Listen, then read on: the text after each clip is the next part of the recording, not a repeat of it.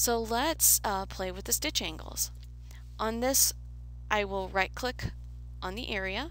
I will then take my stitch angle tool, place my cursor over the green dot, it'll turn into a four-way cross, move that stitch angle to what I would like it to be, and then move on to the next area. Right click, left click, hold, and drag and move that angle. Right click. So what I'm doing is I'm kind of moving them, moving the angles and kind of mirroring them from one another.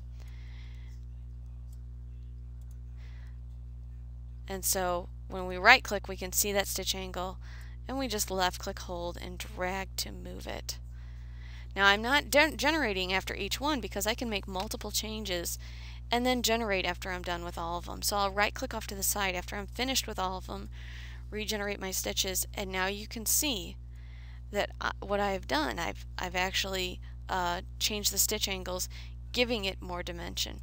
Now down here with the stem, what I'd like to do is kind of edit this area to where the stem kind of goes up, and maybe we cut off this clover a little bit like this, you know, to be a little bit more smooth. So we're going to go to the outline view, and I just clicked on this view outline icon at the top of our screen on our view toolbar. I'm going to right click on this area right here, and I've got this nice tool under outline called adjust with an arc, and I'll left click on that because what I'd like to do is I'd actually like to take this segment that's kind of jagged right here and smooth it out. So in order to do that with my crosshair, because I do have the tool selected, I will left click for my first point, left click for my second point, because what I'm doing is I'm isolating that segment. I'll left click on the segment and then I'll bow that to what I'd like. I'll press escape to get out of the tool, and you can see the changes here when I hit generate. Now I do have this hole, and I also want to do the same over here and kind of edit that as well. So again, I'll go to view and then view outline, or you can hit that icon on your view toolbar. I'll go up to outline on the main menu bar, adjust with an arc, and in here we'll do the same thing. We'll left click for our first point, left click for our second point, left click to select, bow that arc, left click to end inputting. Press escape to get out of the tool. And now what I'm going to do is I'm going to right click on this area, and you can see I'm not generating after each piece is done, because what I can do is I can make all of the changes and then right click off to the side and regenerate. For this, I'd like to go to the outline and then edit outline mode.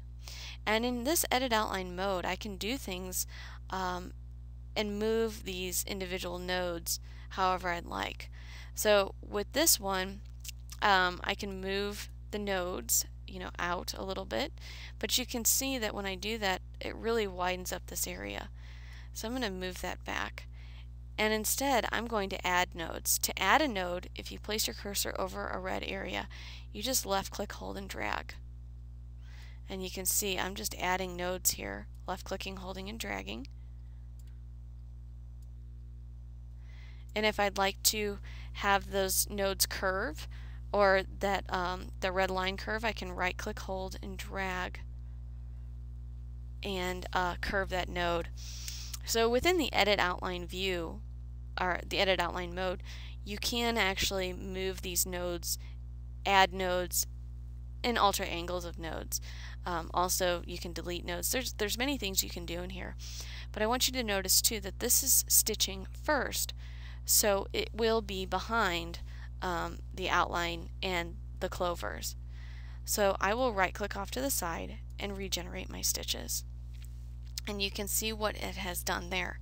So let's go ahead and zoom to the natural size of 1:1, and you can see just by changing that I am giving it more dimension.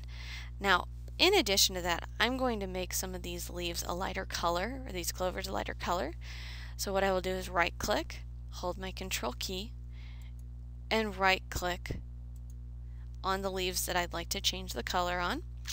When I hold control, it selects multiple. I'll then go down to the bottom of my screen where that color chip is on my quick toolbar, left click once. I'm going to click on define custom colors, and I'll just make that a shade lighter, press OK. Right click off to the side. You can see that it is a shade lighter, plus you've got the stitches going in different directions, but on the left hand side here I do have it where it is stitching dark green, light green, dark green, light green, so on and so forth.